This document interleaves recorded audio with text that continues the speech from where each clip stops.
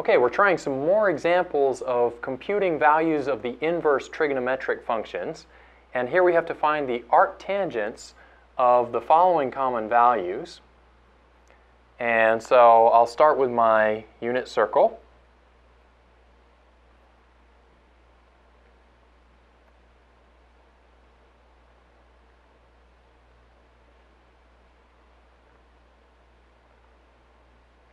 And I remember that with arctangent, I'm always looking for values between negative pi over 2 and pi over 2, because arctangent is always between pi over 2 and negative pi over 2. I wrote less than or equal to there, but it should really be less than, because arctangent never actually hits negative pi over 2 or pi over 2. That's because tangent itself cannot be evaluated on pi over 2 or negative pi over 2, because you're basically trying to divide by 0 there. So I'm going to make a list here of x and arctan x.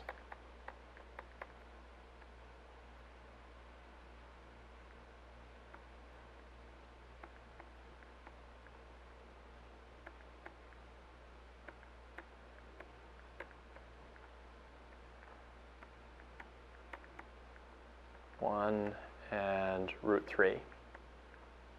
Now, it's really useful if you can remember some common values of the tangent function. For example, tangent of pi over, let me start with tangent of 0 is 0. Tangent of pi over 6 is sine of pi over 6 divided by cosine of pi over 6, which works out to root 3 over 3. Tangent of pi over 4 is sine of pi over 4 divided by cosine. Well, they're both root 2 over 2, so it's 1. Tangent of pi over 3 is sine over cosine of pi over 3, so that's root 3. So that tells me what the values of tangent are at these common values, pi over 6, pi over 4, and pi over 3.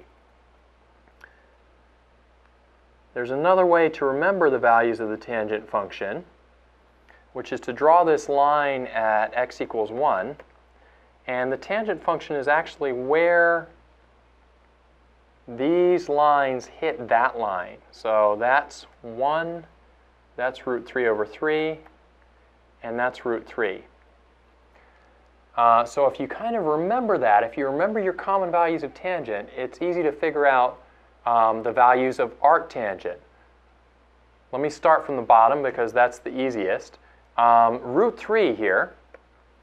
What angle has tangent root 3? Well, we just figured that out. That's pi over 3. Also, we get that from here. So pi over 3 is the angle that has tangent root 3. What angle has tangent 1? Well, there it is right there. It's pi over 4. What angle has tangent root 3 over 3? It's pi over 6. So I'm getting these from these common values over here. What angle has tangent 0? Well, that's 0. The negative ones are a little trickier, but if you just remember that the values in the fourth quadrant down here, they're just the negatives of the same values we had up in the first quadrant.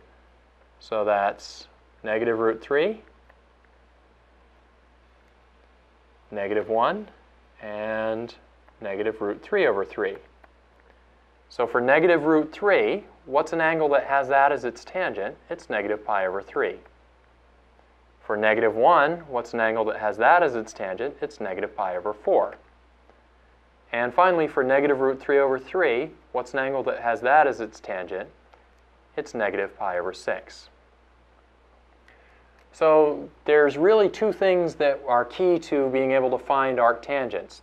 The first is knowing your tangents of the common values. And again, if you can't remember those, just remember that tangent is sine over cosine.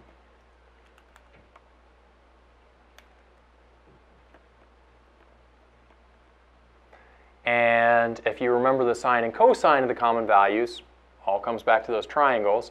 then you can figure out the tangents. It's good to remember the common values that you do get from tangent, namely root 3, 1, and root 3 over 3. So it's good to remember those numbers, but if you can't remember them, you can work them out from sine and cosine.